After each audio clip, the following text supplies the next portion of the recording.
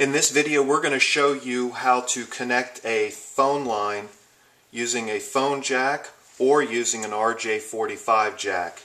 Brought to you by the website www.allabouthomeelectronics.com.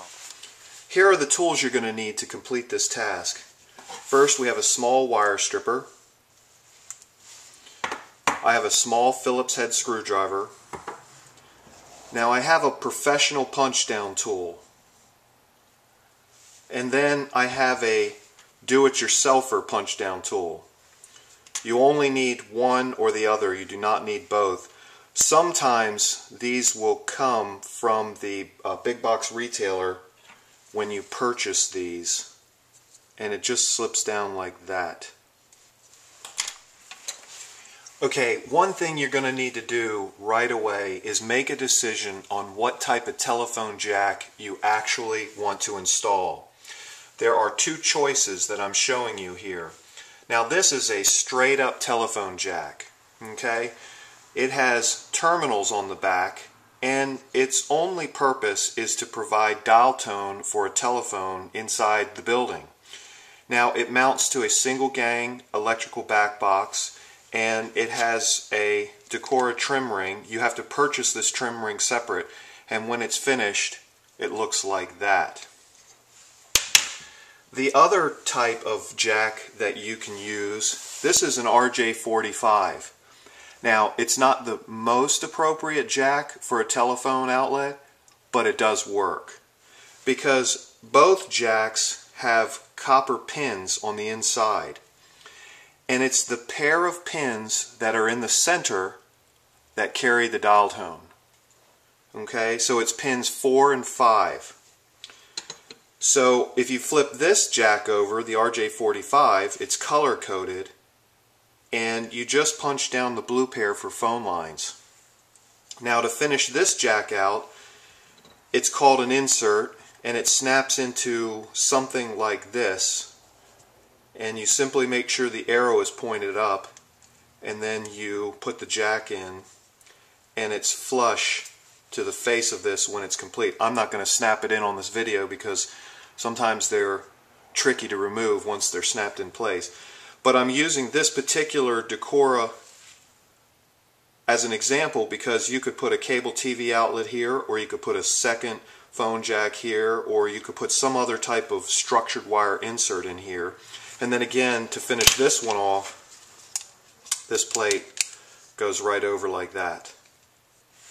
Now, another way is you can just get a plate that has the insert hole in it. You flip it over, make sure the arrow is up, and then you snap that in place like that. And again, I'm not snapping it in place because it's difficult to remove, but you can see that's a way of creating a phone jack as well. Alright, let's begin. I've got my Cat 5 wire here. This is actually Cat 5e. There's no real difference between Cat 5 and Cat 5e other than there are more twists per foot or meter. So I'm just going to strip back a little bit of this blue jacket here. Just kind of go all the way around. And I pull that out like that. And then you see that I have 4 pairs of wire, and then I have this little rip cord. I like to cut that out because it tends to get in the way. So because we're only demonstrating how to do a phone jack, we're not going to use these other 3 pair in this particular video, so I'm just going to set those to the side. Now you'll notice that the wire's twisted, and that is to help prevent noise from outside electrical interference crossing onto the wire. So you want to try to keep the wire twisted like that, and fortunately the way I cut it, I have enough to do the punch down. So now I'm going to take my insert, and I'm just going to follow the color coding here, and I'm going to lay my wire right inside the slots. Blue goes to the blue label, and blue-white goes to the blue-white label. And I'm going to gently put those in their seat. And I'm going to take my punch down tool, which if you look at the blade, the tip here, one side of the tip is shorter than the other. So you want the long side to be pointed away from the insert. So I'm going to put that right in here. Now when you're doing this, you need to do this on a sturdy surface, otherwise you risk jamming your finger, and that's extremely painful. Now listen for the click. That was successful. Gently pull it out. And now we're going to do the blue-white wire. Again, listen for the click. And there we go. And that is all that is necessary to install a phone jack. Again, I'm using the blue-white pair. I'm putting them on the blue-white labeled connectors, and that will make the center copper pins live for a dial tone.